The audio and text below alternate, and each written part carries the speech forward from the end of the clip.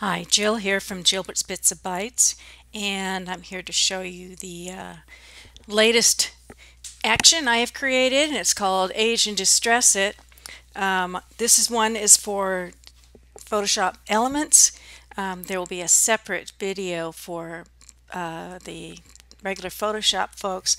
There are a few differences. I mean, you still get the effect, but some things worked in Photoshop that didn't work in Elements. And excuse me, I have a rather hoarse voice, so here we go. Hopefully I won't stumble around here too much. I'm not real familiar with excuse me, Photoshop Elements. Anyway, you've got instructions you can take, start up here, real easy. Just kind of basically tells you what you're going to do and what you can't do. So let's get started, and I'm going to show you the first part here, whoops, where you can colorize.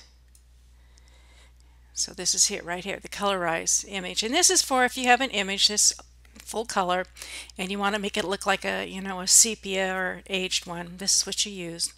So I start off, in other words, if you haven't got your image open, stop and open your image and hit continue.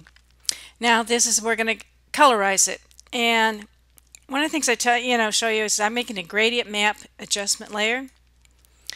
And that's funny. Things don't refresh the same way in Elements like they do in Photoshop. So here you get this. You want to use the bar here. If you have installed the gradients, I find that Photoshop Elements is very good at cleaning them up and making them disappear on you. So you pretty much have to come back over here. So just hit cancel it. Hit the gradient tool. And come over in the toolbar, you see where this is in the little triangle. And this will be off the screen, I apologize. But what you want to do is bring up the preset manager. You can also get to that under the edit menu, and you can't see it very well, but there's the pick for preset manager. You want to append, not add. If you add, you will only add the gradients and the rest of yours will go away. So here's the gradients. I supply you with 5 gradients in the action. Let me say done, done. So now I come back over here and make the adjustment layer again because I canceled the other one. Make adjustment layer, gradient map. And here are my gradients finally. So you pick on them and you can kind of preview which one looks best to you. These actually were made from color picks that I made from old photographs. So they're kind of official, yeah? So I hit that, okay. And if you like what you see, just keep right on playing. If you want to change the gradient, see this gradient here, the gradient map, you can double click on that and the panel comes up, this gradient map. And again, you can change them. You can actually save this if you want to dock it. For example, I usually have it docked in with my actions. You can get to this one, and it took me a while to trick. This is actually called an adjustments panel. And but when you're working with the gradient, you see gradient map in it. But anyway, that's where that is. So you could always change that. But I'm happy with what it is. Now I just want to save it. I'm going to have to do a bigger window. And save it as a JPEG. Now, one thing I do want to qualify on these things here is that this action is meant to be used with JPEGs. You do it, and I don't think it would even work with pings and other image things. So this is for photos. Anyway, now we're going to age this photo, and this is very similar to the blog post I did on the studio, Digital Scrapbooking Studios blog, with a little bit more you can do. Anyway, let's play this here. It says get your image open.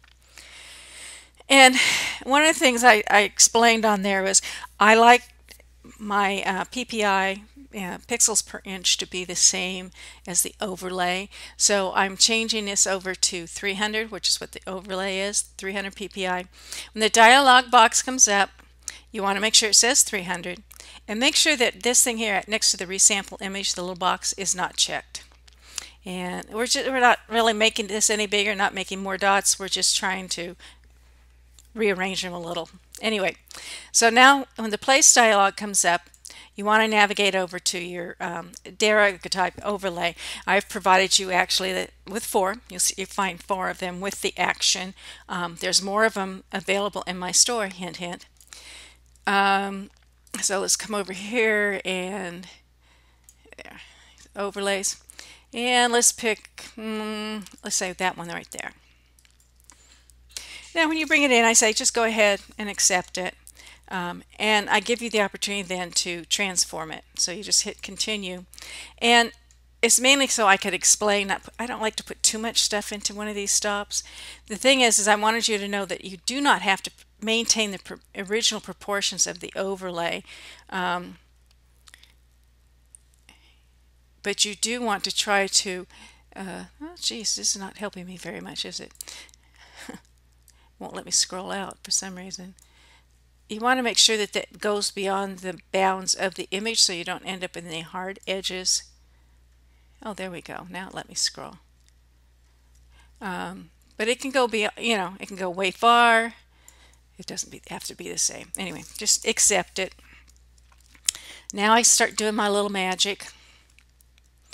So now, as you can see, this doesn't quite look right. It's got all this mess. Anyway, what you're going to do is do a fill layer, and to get that, this is a fill layer, kind of like you do an adjustment layer, and it comes up, and you want a color, but even if it says color, click color again so you can pick a color from your image. So you want to go in, pick one here, say okay, okay, there.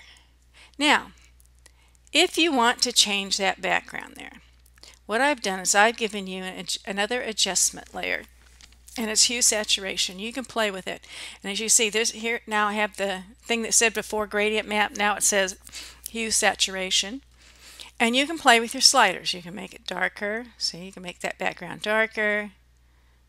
You can change the hue. You can change it from different colors. I can make it really saturated. Yeah. Ugh, yuck. Anyway, or you can just set these all back to 0 and you're right back to where you've started. Okay, and when you're done, continue playing. It flattens up your image and helps you save it out.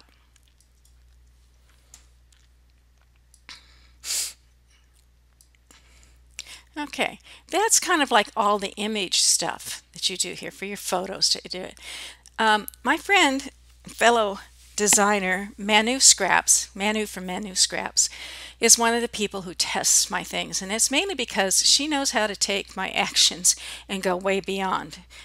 Sometimes she's broken it or just basically misunderstood me. But she does wonderful things. I mean, she gave me that wonderful idea for one more thing to add to this action, and that was to distress papers. And it isn't just like you do this image. This one's a little bit different. So let's close this one out. And let me bring in one of my papers. It's a retire kit called Fruit Salad Days. Anyway, so it's starting off kind of the same way. Now this particular action only works on 12 by 12 by 300 papers. It won't work on the others. I guess you might be able to warp it to where it works, but, like Manu does, but don't do it, please. You only get frustrated.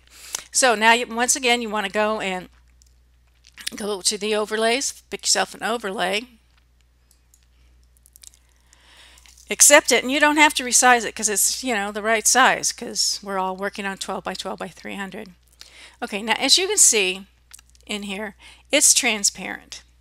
Or actually, well, it's kind of transparent. Anyway, we continue, and what you want to do now is place another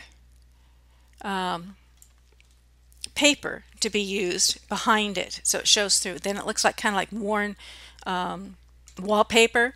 You can make a solid color if you want. Use one of your solids to do it. Let me see if I can figure out where I'm at here.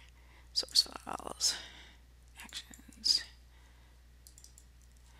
I'm going to use one also for, one of the artsy ones that are also from my Fruit Salad Days. And that's it. I can go and save it out. And as you can see, it's aged. You can even use this to make your overlays, if you want to use it on something that's a plain color. You can desaturate it like a Command Control Shift U, that goes black into a black and white. See, now you've got your grayscale. And save it out, and or you can just do it here, make another layer. Hit your bucket tool, pick a color, well, pick a nice bright pink, go over the top, and just tell it to color, or you can overlay. It's kind of fun. Sit there and play with these things. But anyway, that's my latest action called Age in Distress It.